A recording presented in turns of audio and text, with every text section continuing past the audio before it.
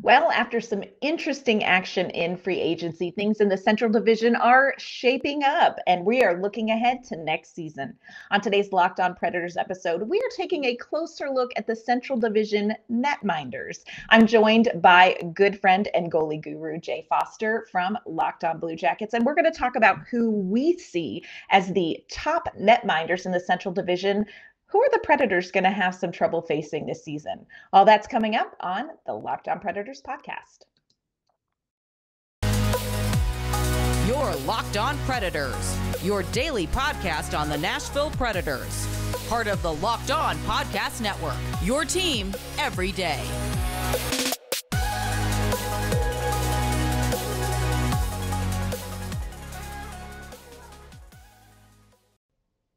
Thank you for making Locked On Predators your first listen of the day. I am Ann Kimmel. I'm a writer at ontheforecheck.com, and I am usually joined by my partner in crime, Nick Morgan. Nick is off on a vacation adventure this week, so I'm flying solo. But today we do have a special guest joining me. We are talking goaltenders. There's been a little bit of movement in the netminder situation in the Central Division. So we're going to kind of take a peek ahead. Who do we think is going to be in net for the Central Division teams? And what netminders are going to give the Nashville Predators the most trouble when they are in division play? We're going to talk about that today with Jay Forster. Jay is the host of Locked On Blue Jackets. You may have heard that the Columbus Blue Jackets had some stuff go on in their offseason. We're going to talk about that real quick with Jay before we begin, and then we're going to dive into Central Division goalie talk. So, Jay, first of all, thank you for taking time to switch conferences. I know like the Western is not, we're not your people, but I appreciate you taking time to kind of come on over to the Western Conference Central Division to talk with us. But before we dive into Central Division goalies, I just want to check in with you, as the host of Locked On Blue Jackets. I'm just curious, anything exciting going on in Columbus this offseason? I mean, there's a couple of things, I guess, like nothing too out there. We only went and signed the biggest free agent of the off season, just like out of the blue, which is, I've told this a couple of times on my show, but it's extremely funny. So I had basically gotten really mad about the free agency day because we signed Eric Branson for $4 million, which is... That's something we could talk about, yeah. Yeah, and I was like, I'm mad. Yarmo, what are you doing? What are you doing to me? Finished up all my free agency coverage, and then went to bed because it was like 11 p.m. And I'm just like in bed, messing around on my phone, scrolling through social media, and I get a text in the group chat that's like just my name in all caps. And then I got a text from Sean, our channel coordinator, to be like, I really hope you're awake right now. And I'm like, oh God, what's happening? What's happened? Have they traded everyone? Like, have they traded Line A? Is that what's happening? And then they were like, no, you got Johnny Gaudreau. And I was like, well, holy crap. Roughly translated, I'm sure. Roughly translated. And yeah, it's been a fun couple of weeks to be a Blue Jackets fan. Big draft, 2 first-round picks. Super excited about both of those guys. David Jiricek could play in the NHL in October. Like, that's what I'm predicting. I picked him 6th overall. And then getting Johnny Gaudreau. We re-signed Patrik Laine to a long-term deal. Well, 4 years, which I always say long-term, and then I'm like, it's half the max, but it's fine. Unfortunately, I had to say goodbye to Oliver Bjorkstrand, one of our longest tenured Blue Jackets, who I loved very much, to make room for Patrik Laine. But it's been an off season. I was just talking to JD Young, host of Locked On Sharks, about we were like, man, it's really tough to fit an entire off season worth of content into 3 weeks because the draft was like July 6th, and then 2 weeks later, Gaudreau happened, and then a week later, Laine happened, Bjorkstrand happened within about 2 hours of each other, and I was like, man, they couldn't have spread this out a little bit to give me like a little bit more, so I didn't have to do everything in this 3 weeks. But no, it's been fun after a pretty boring off season last season. it's kind of exciting to be making splashes in the free agency market because Jarmo doesn't normally do that. He's I like to draft, I like to develop talent from within. Oh, here's Johnny Gaudreau. We'll just offer him almost $10 million for the next 7 years. And I'm like, you know what? I'm about it. Let's do this. So pretty surprised this was not a move that you feel like people in Columbus anticipated them making? Not even a little bit. There was like whispers, and I was like, man, it sure would be. I was joking with my friends. I was like, man, it'd be fun if we went out to get Nazem Kadri, who's probably the other big ticket agent because the Blue Jackets needed a center. And then I think it was about like 4 p.m. Eastern. People were like, apparently Columbus is in the running. And I was like, nah, I don't believe it. This is Jarmo like throwing smoke. This is, he's probably called to do his due diligence because why wouldn't you on Johnny Gaudreau? And then, I was like, I hate it, but he's probably going to go to New Jersey and make my life miserable for the next 7 years. Yeah. And then, they were like, no, we wanted to come to Columbus. He was going to go to, that's the thing. He was quite far along in negotiations with New Jersey. And then he was like, oh, Columbus is interested. I want to go there. Make that happen to his agent. And then his agent made it happen. And obviously, there was a really funny, the Blue Jackets social does a really good job with these like behind the scenes clips and stuff. They call it Behind the Battle. They do an episode, I think, every month, and it's just, fun behind the scenes stuff. And they did a little clip on Twitter that was like footage of when they got Gaudreau. Oh my gosh. And so it's just extremely funny that they were like, well, if ownership gives us the okay, we're going to sign Johnny Gaudreau. And then just before that, Rick Nash, who works with the player development department at the minute, kind of snuck into the room, and he's being like dead cagey, and he glances over at the camera, and he's like, so I've been talking to Dors, who is Derek Dorsett, who had been talking to Eric Gabranson. Apparently, Gabranson was like, hey, my friend on the team wants to come to Columbus. And you could just see he was kind of looking at the camera like, how much can I give away when the camera's here? And then it kind of flipped, and they were like, yeah, Johnny Gaudreau is interested in coming to Columbus. It's just extremely funny, extremely surreal. Next season's going to be so much fun. I'm so excited. Oh my gosh. Season. Gaudreau and Laine, put a stick man in between them, put a cardboard cutout in between those two guys, and just watch them go. It's going to be so much fun. Yes. And you know what? I really will say that the Blue Jackets, you all deserve to have some fun. We were a little disappointed. Nick and I were a little bit disappointed because when you all signed Gaudreau, we were like, maybe Patrick Laine's not affordable anymore. And we were kind of making some googly eyes at him, but you took care of that. So it's going to be a really fun season for you all in Columbus, especially with that Eric Gudbranson signing. Nailed it. That's going to be great. But anyway, so we are going to talk goalies. I'm going to pull you away from the Columbus Blue Jackets for a little bit, and we're going to talk Central Division goalies. Jay is, of course, the goalie go-to for the Locked On NHL Network, and so I have roped Jay into a whole discussion about who are, in fact, the top 3 goaltenders in the Central Division. So we're going to dive into that in just a second. But of course, first, want to let you know that this episode is brought to you by our great friends at betonline.net.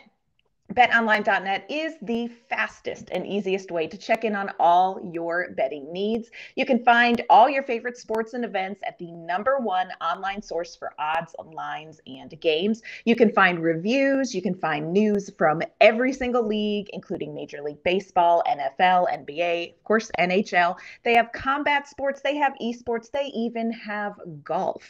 BetOnline continues to be the top online resource for all your sports wagering information, from live in-game betting, scores, and podcasts. They have you covered with it all. Head to BetOnline today or use your mobile device to learn more about the action happening today. BetOnline, where the game starts. All right, Jay, Central Division goalies, there's been some movement, there's been some turnover, there's been some action when it comes to netminders in the Central Division, but we really want to talk about who do you think are the top 3 goaltenders in the Central Division? And if you want to just go ahead and start with Juuse Saros, I won't judge. I mean, Juuse Saros is definitely up there. This morning I was kind of prepping for this, and so I made a list of who I'm pretty sure are going to be the starters in the Central Division. So just for listeners, the names that we're working with on my side anyway, Juuse Saros for the Predators, Marc-Andre Fleury for the Minnesota Wild, Peter Mrazek for the Chicago Blackhawks, which I had completely forgotten about until I looked at the Blackhawks roster this morning. Bless. Gordon Binnington in St. Louis, Connor Hellebuyck in Winnipeg, Alexander Georgiev in Colorado, Jake Oettinger in Dallas, and whoever the heck Arizona is going to have as their goalie, because I looked and was like, I guess it's Vejmelka, but who knows? I know. As I was looking, recognize the other name. Yeah. So it's that cardboard cutout that's playing between Line and Gaudreau. He's also subbing. He's also the goalie for the Arizona Coyotes. Yeah. Bless. It's rough in Arizona. But so the names that we're working with, like that is 7 quite good goalies. Like the goalies in the Central Division are good. But you know, I mean, like your opinion may vary on a guy like Peter Mrazek, who I quite like as a goalie. I think he got I think he got the short end of the stick in Toronto. Obviously, he played on a very bad Detroit team before that, you know. Right. He's going to be playing on a very bad Chicago team this season, so that might not, you know, be the career resurgence that he's looking for. I don't really rate Jordan Binnington all that much. I think he's fine. He's a perfectly acceptable goalie, but the fact that they kept him and let Ville Husso go is a choice, honestly. I was thinking about that as I was prepping for this too. I thought that's a move that maybe I would have thought about for a second more, because Ville Husso, I think, really has something there. Like, you know, Binnington, okay, he throws water bottles and gets, you know, he has big feelings. But yeah, I thought, okay, St. Louis, all right, that's a choice. Yeah, it was. I don't know that it was the right choice, but it was a choice that they made. I know the Locked On Blues guys are really big on Binnington, and like that's their opinion. They're allowed to be. I personally don't really rate him all that much in terms of goaltending in the division, but like those two guys aside, and Arizona, like Juuse Saros, Marc-Andre Fleury, Connor Hellebuyck, Georgiev, and Jake Oettinger. That is 5 very, very good goalies right there. Like Georgiev, I've been a big fan of for a long time. He was, I assumed, the successor to Henrik Lundqvist until obviously Igor Shesterkin came out of nowhere and decided to be the best goalie in the world. Connor Hellebuyck, I think, is one of the best goalies in the league, who again has been suffering behind a truly terrible Winnipeg Jets team. Marc-Andre Fleury, one of the best to do it, honestly. Just phenomenal goalie. Juuse Saros. We love Juuse Saros on this podcast. We love Juuse Saros. We do. Yeah, he's great. We love Juuse Saros. And then Jake Oettinger is maybe one of the most exciting young goalies in the game. You know, like you look at his body of work in the playoffs. And I was looking at goalie stats, and Micah Blake McCurdy at Ineffective Math on Twitter does a bunch of like, he's got like charts and stuff for goalies. And he looked, and apparently Jake Oettinger faced almost the same amount of shots as Igor Shesterkin did. Wow. Igor Shesterkin played 3 rounds. Yes. Jake Oettinger played 6 games. Yes. And they were and really wouldn't have been 6 games had Jake Oettinger not played the way he was the Stars' best player by a country mile. Yes. So he's someone that I'm really excited for, to see him continue to develop. I wish he wasn't on Dallas, but we don't all get what we want. So we can totally agree on that.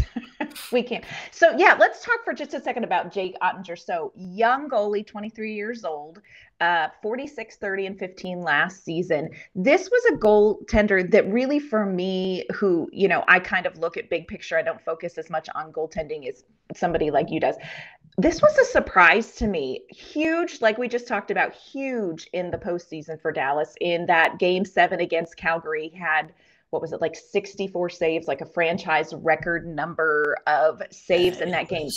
single-handedly kept Dallas going in this series. And I'm curious, as you kind of look ahead, we just found out recently that Dallas lost John Klingberg. He's going to the Ducks. How do you see Jake Oettinger's season going next season when you've kind of got an adjustment in the defense in front of you? How do you think that's going to go for Jake Oettinger?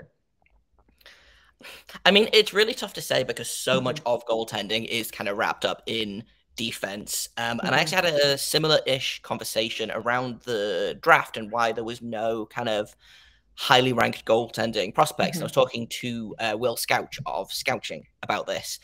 And he was like, and so I said, how do you measure goalies? And he was like, well, at its most base form, do they stop pucks at whatever level they're playing at? And if you look at Jake Oettinger, he had a 913 with the Texas Stars this season, a 914 with the Dallas Stars.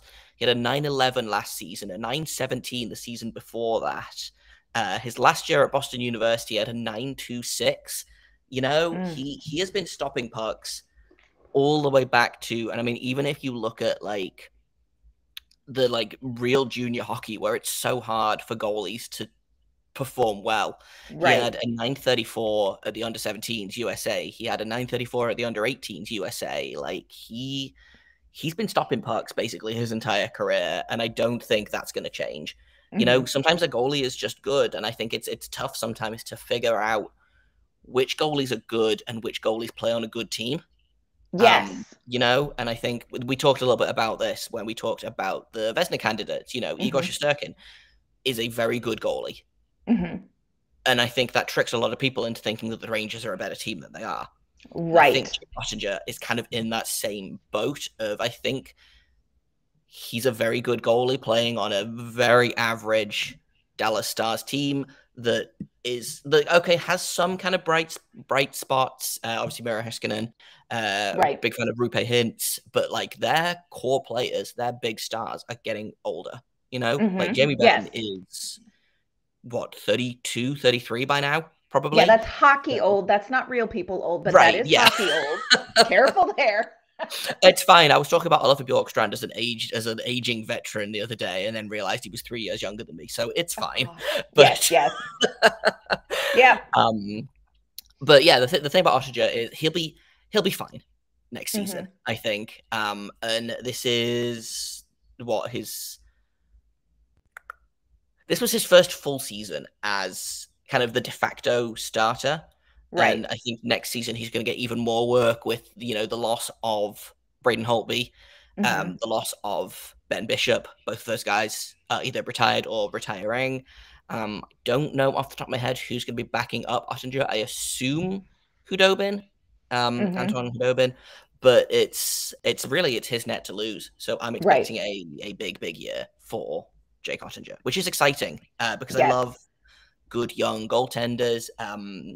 He was a big part of that Boston University team in 2018 when they basically murdered every other team on the ice. They were the University of Michigan of 2018. That was a very, very good BU team. And so ever since then, I've been like, you know what? I like Oettinger. Seems like a good kid, very good goalie. I'm excited to see where his career goes. Yeah, I think he's going to be very fun to watch this season. Great. I think he's great in chaos. And when you are the Dallas Stars, there is inevitably going to be some chaos right now. Like you said, they're kind of in a weird place, the Stars are. So I think Ottinger's going to be one of those players who is going to affect the trajectory of that team next season, where, you can have a really great goaltender, like you were talking about Igor Shesterkin. You can have a great goaltender who makes the team better, or you can have a really great goaltender who just, no matter how hard they try, can't pull a team forward with them. It'll be interesting to see how Ottinger's play affects Dallas coming up this season. Who is another goaltender in the Central that you think is top out of a pretty good crop of Central goaltenders? Yeah, so if we take the kind of the five that I talked about, I think Oettinger is definitely one of my top three. I think another one of my top three is Connor Hellebuyck. Yes. He had a rough go of things this season. I think mostly because the Winnipeg Jets were just actively It was dying rough on the ice. There was, I don't know what's wrong in that team, in that locker room, in that system, but something's not right with the Jets. And I think Hellebuyck really suffered. Considering his season before that, he was, in my mind, the best goalie in the league, bar none. Yes. Better than Andre Vasilevsky, who most people are considering, the best goalie in the league. I personally think Connor Hellebuyck is a better goalie than Vasilevsky. I don't know if that's a hot take. People can come at me if they disagree. I don't care. That's my opinion, and I'm sticking to it. And again, another case of a phenomenal goalie playing on a bad team. And he did the I always call it the Jonathan Quick method, because in 2012 the Kings kind of stumbled into the playoffs, and then Jonathan Quick was like, right, well, we're here, we're winning a cup, and dragged the entire team to winning a cup, basically. And Connor Hellebuyck very nearly did that a couple of seasons ago. It's sometimes a goal, and again, Igor Shesterkin, sometimes a goalie can just drag a team to the playoffs through sheer force of will. And I think Connor Hellebuyck is one of those. He's still quite young in terms of goaltending. Let me just pull up to make sure I'm not lying about that. He's probably on a downward slope of his career. He's 29, so again, still very young by like people ages. Right. In human years, he's young. Human years, he's fine. In hockey years, he's basically got one foot in the grave. No, he's probably on like a downward slope of his career. But I think depending on how the Jets do this season, I am expecting a big bounce back from Connor Hellebuyck. Again, a good American goalie like Jake Oettinger playing on a bad team, but stopping pucks anyway. Let me pull up his career stats. His workload last season was very interesting, very comparable to Juuse Saros. They both, I think Hellebuyck played 66 games. I think Saros maybe played one more or one less than Hellebuyck. So his workload last season was significant. Had 4 shutouts, was 29-27-0, 910 save percentage. So despite being on a team, like you said, that really struggled, Connor Hellebuyck had a consistently good season. And I think this is one of those things where with Hellebuyck, you just can never assume he's going to have a down year. He is at worst going to be reliable. At best, he's going to make you cry. That's just, that's just his skill level. He is consistently good. And it's interesting, as a Nashville Predators, somebody who covers them, it was interesting to see the Jets went out and they picked up David Rittich, who the Predators had last season. David Rittich saw very little action for the Nashville Predators. Again, we talked about Saros just had this, huge workload like Hellebuyck did. And I think that's probably going to be the same thing. I think we're going to see another huge workload for Hellebuyck because, we love David Rittich as a person. Dude's hilarious, lovely, delightful guy, just not necessarily the backup goaltender that the Nashville Predators needed. And I don't know that he's going to come in and take that workload, take some of that heaviness off of Hellebuyck. So I imagine we're going to see him in net just as much this coming season as we did last season. And again, he's probably going to do fine. Yeah, you look at, again, it's like, does he stop pucks? Yes. Right. This was a bad season for him. And he still had a 910 save percentage. The last time he had a sub 900 save percentage was in 2010, 2011 when he was playing high school hockey in Michigan. So consistently good. Like his bad year is a consistently good year. Yeah, and he's a guy that if he's only average, then the Winnipeg Jets might struggle. If he's good, then the Winnipeg Jets could find their way back to the playoffs. It could be, we don't necessarily have to get into it, but I think playoffs could be pretty interesting in terms of the Central Division because looking at teams, I think some teams have taken huge steps forward. Some teams have taken huge steps back. Some teams have kind of stuck where they are, but there's going to be, I don't know, it's going to be interesting, especially because the Pacific is so bad. Yes. You could very well see 5 playoff teams from the Central Division again. Yeah. And I wouldn't be surprised if the Winnipeg Jets were one of those teams. And again, if you make it into the playoffs, you have a chance of winning the Stanley Cup. You know, you just have to be one of those 16 Timing teams. is everything. Timing Sometimes is a goalie everything. gets hot. Yes, in the playoffs last season, he had a .931 save percentage in 8 games. You know, it's not. It wasn't him. He's not the problem in Winnipeg. He is not the problem. That is very true. So in just a second, we are going to get from Jay the number 1 goaltender or top goaltender in the Central Division. And I think Jay knows exactly the name that he is supposed to say. But before we get into that, if you're looking for more hockey talk after this episode, make your second listen of the day Locked On NHL. This is Locked On experts across the league, giving you a daily 30-minute podcast on all things NHL all year long. You can stay up to date on everything in the hockey world. Locked On NHL. They are your daily 30-minute NHL podcast. All right, Jay, now I don't want to pressure you in any way. I don't want you to feel cornered, but let's talk about who you see as probably one of the top goaltenders in the Central Division. There is a right and wrong answer. Okay, I will say, just to kind of curb anything here, this is not my 1, 2, 3 ranking. So I don't know that I have a 1, 2, 3 ranking. This is just the 3 best. Right. If you pushed me, I could probably do a 1, 2, 3, but I think it's probably best for my reputation on this show if I don't do that. But let's talk about Juuse Saros, because as previously mentioned, we love Juuse Saros on this show. One of my absolute favorite goalies to watch, as someone who is a goalie themselves, who is 5'10" and has to deal with everyone else being very, very tall.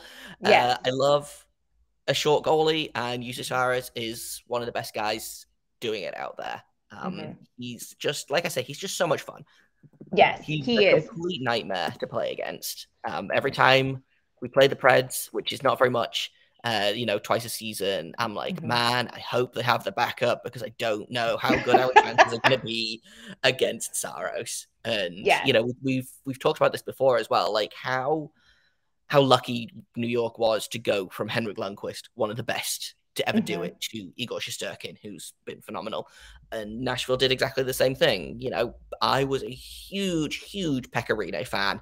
Yes. And he went from Pekka Rinne immediately to his successor, Juuse Saros, without even a stumble, really. Yes. Like he backed up for a couple of years and then took over the starter role. I think Rinne's last season, they kind of did a tandem where Saros ended up taking a little bit more work. Right. And now he's like, yeah, I'm the starter now. What of it? And he's clearly capable, because as previously mentioned, he played a bajillion games last season and will probably continue to do so this season. So yes. And that's one of the interesting things about Juuse Saros, because people did talk a lot about his workload last season. And it was something that we really kept our eye on as well. And then at the very end of the season, he was injured. He had an ankle injury in the Calgary game. And one of the things people said is, it's this workload. It's this workload. But if you watch Juuse Saros, one of the interesting things about him is that he flourishes with consistency. And as much as you talk about, gosh, you've got to bring in, and you've got to bring in a backup to lighten his workload. And the Predators did. They brought in Kevin Lankinen from the Blackhawks. So, we kind of anticipated it was going to be Connor Ingram coming up from Milwaukee, but now they brought in Kevin Lankinen, and we're just waiting to see how that all sifts out, because we have goalies out the yin yang now in Nashville. But Juuse Saros is great with consistent play. And, I think probably there will be a little bit of maybe more games than what he played. I don't know that he'll necessarily play 67 games this coming season, but this is not going to be a split net for the Nashville Predators, because Juuse Saros flourishes with consistent play. And like you said, his transition into becoming the starter really was without many bumps along the way. And those of us who have known how good he was, those of us who have seen him backing up Pekka Rinne for years, I think even then we still were like, okay, there's going to be this adjustment period. And there has been no adjustment period for Juuse Saros. He's just hopped into the starting job and taken over. He was third in Vezina voting last season. Let's just give a hurrah for that. So I think he's, and of course I am, Locked On Predators host. So, but I think he is definitely going to be one of the top goaltenders to watch in the Central Division this season. Do you agree? Yeah, 100%. He's one of the goalies I think should be watched league-wide. I don't know necessarily that he'll be a top 3 goalie, depending on how some things shake out. But yeah, he's definitely, like I said, he's a guy that I always worry about when my team has to face him. I will say Kevin Lankinen, I like a lot. Again, played on a very bad Blackhawks team, just an absolutely brutal team. And I don't know what his stats were off the top of my head, but I remember watching him in games and being like, oh, this kid has something, you know? So there's something there. And again, I think putting him on a slightly better team, or a much better team, depending on how you view the Blackhawks versus the Preds, probably a significantly better team. I think that's an upgrade. I don't see him, like you said, I don't see him taking the net from Saros, but if he can play, if he can play 30 games this season, that would be a huge Saros difference. Just a little bit more, insurance, and he doesn't have to play literally 67 games. Yes. So what are the things about Juuse Saros' game that you think make him one of the best goaltenders in the Central? What are the things that stand out to you about his game or his play? Oh, man. I think that the first one for me is that he plays like he's 6 inches taller than he actually is. You get some guys that I feel like play like they're a little bit smaller. You see, especially really tall goalies, the guys that are like 6'6", 6'7". You saw it with Ben Bishop a lot in Dallas. He plays like he's smaller. Juuse Saros plays like he's 7 feet tall.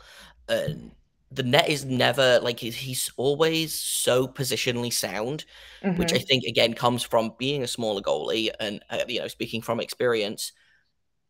When your limbs aren't as long as the other goalie, then you have to make sure you're in the perfect position to begin with, because you can't move as fast, you can't get there as fast, you can't throw a hand out and completely cover the net. Like when I'm in butterfly, I my legs don't cover the bottom of the net.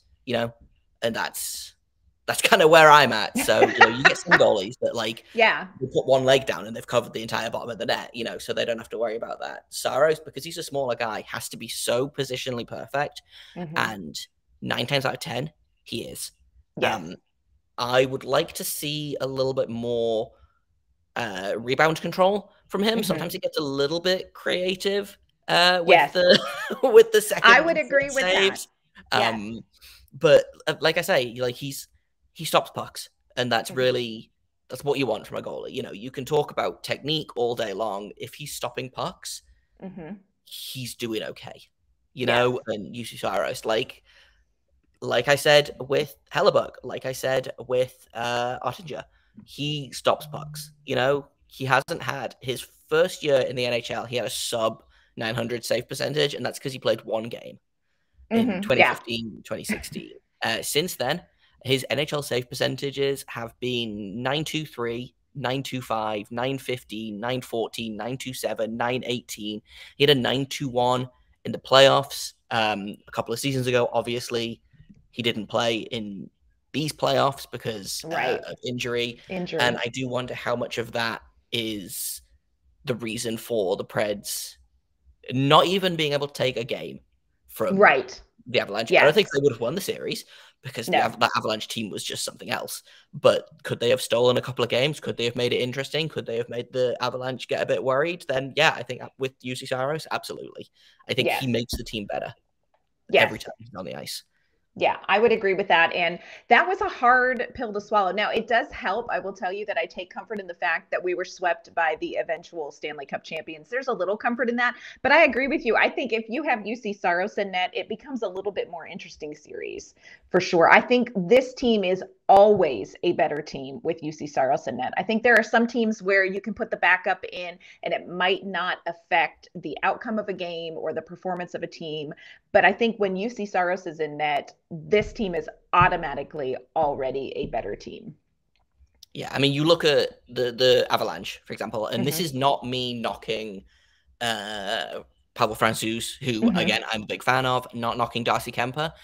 The Avalanche literally need league average goaltending to be successful because they're just bananas. Same with the Lightning. league average. They get better than league average goaltending from Vasilevsky because he's a very good goalie. They don't need Vasilevsky. They are fine without him.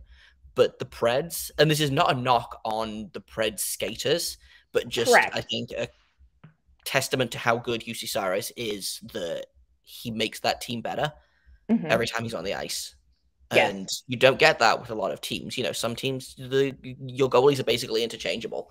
Juuse Saros is, for my money, maybe one of the 3 most important players on that team behind Roman Josi and maybe someone else. Maybe Saros is top 2. You know? Yeah. I'm trying to think of who on the Predators is maybe more important than Saros. Like, you could make a case for Matt Duchene, but and I know or you Philip love Matt Duchene Forsberg personally, but don't get me started. my money is on I would agree with that. And Ryan Josi carry this team. Ryan Josi, wow, Roman Josi. Yeah, Good old Ryan Josi. Good old Ryan Josi.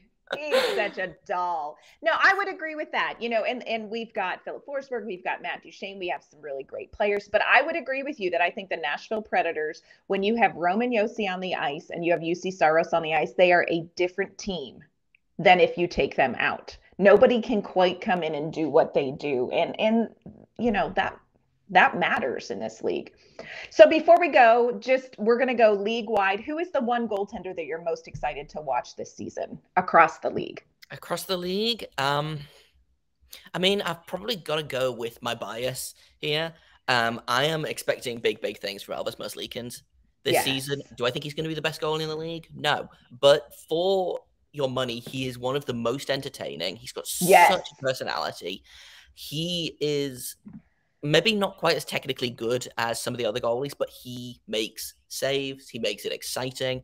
I would put money on him scoring a goal this season. He tried really hard last season. It's so amazing when it happens. Take it from me. It's so amazing. It kind of came out after the season that he, obviously, with the passing of Matisse Kivlenix last offseason, last season was a real struggle for him. You know, he was grieving. He was dealing with trauma.